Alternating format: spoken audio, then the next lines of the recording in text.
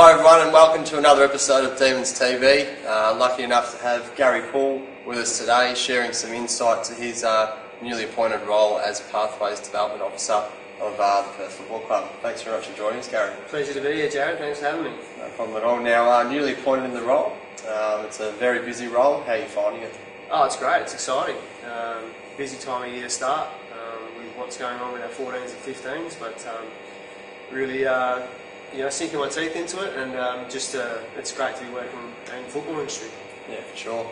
And I guess outside, obviously Darren Solomon's our football manager at Perth.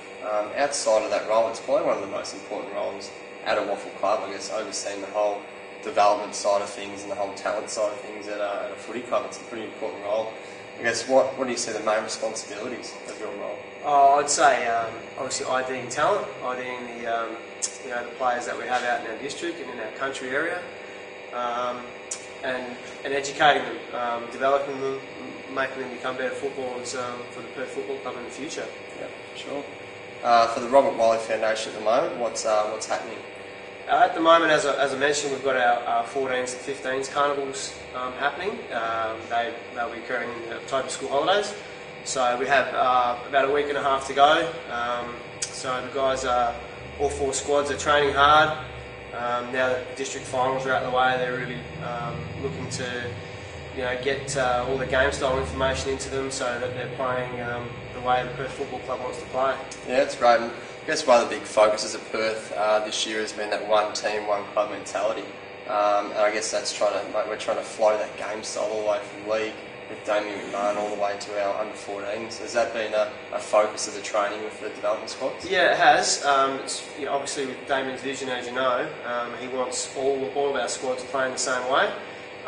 So I guess from this year it starts with our 14s, 15s and 16s. If we can get them playing to Damien's style and his instructions, it'll only help them as they become Colts and senior footballers at the Perth Footy Club. So we've had education sessions with our coaches, brought them up to speed on what Damien's vision is, what his game style is, and we've tried to educate them as best we can so that the development squad players are putting that into practice when their games come around. It's tremendous. I think it's a great idea, and it's the way it should have been a long time ago. Just touching on the Colts program, so going away from the development squads, obviously 2011, as we all know, probably wasn't the most successful year our Colts program's had, but I guess how do you judge success? Do you just judge it on a win-loss ratio for the season, or there obviously were some positives to come out of the year, I guess? Yeah, there was. I guess the main positive out of the season was obviously Kerwin Stewart's winning the Jack Clark medal.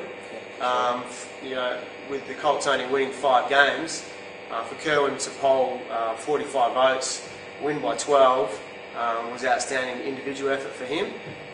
Yes, as a group, it wasn't overly successful with the 5 wins, but I think we saw towards the end of the season, when we started to introduce some of our under-16s players, that the talent is still there within the club, and these guys are going to be exciting Colts players for us hopefully next year. So to get them involved, give them a taste of what to expect from Colts footy was really great, and it coincided with us winning our last 2 games. And just touching back to the Jack Clark medalists in Kerwin, 45 votes, it's obviously a 5-4, 3-2-1 system, same as the Sandover medal.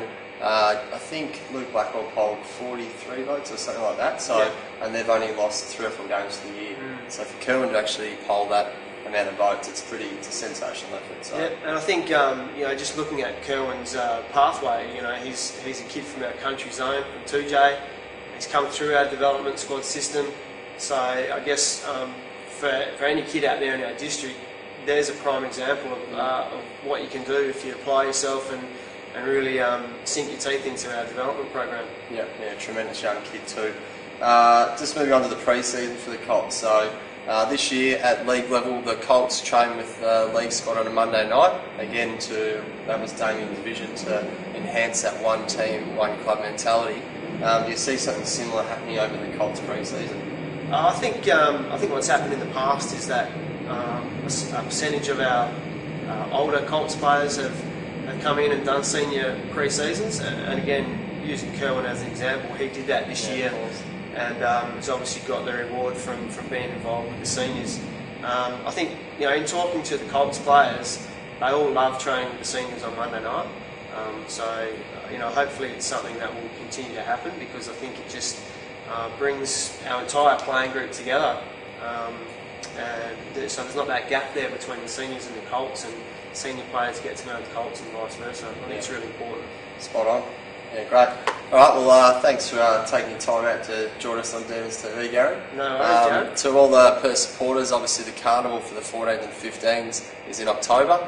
School holidays week 1. Yeah, so we have home games on Monday the 3rd of October, Thursday the 6th of October, and Sunday the 9th of October. So obviously all our members and supporters are more than welcome to come down and watch the next wave of Perth footballers come through the system. Yeah, fantastic. And that's 2 under 14 teams and 2 under 15 teams. So just say, for instance, that Monday the 3rd, you could actually watch 4 games of footy. Potentially 140 Perth players running around, and yeah, like you said, the new influx of Perth stars running around on around stadium. That'd be great. Cool. Thanks again, Gary. No worries. Thanks for watching. Cheers.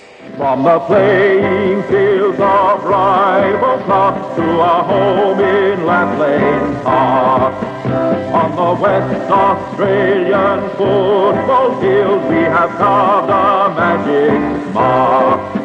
We are called the mighty Demons, and we're filled by one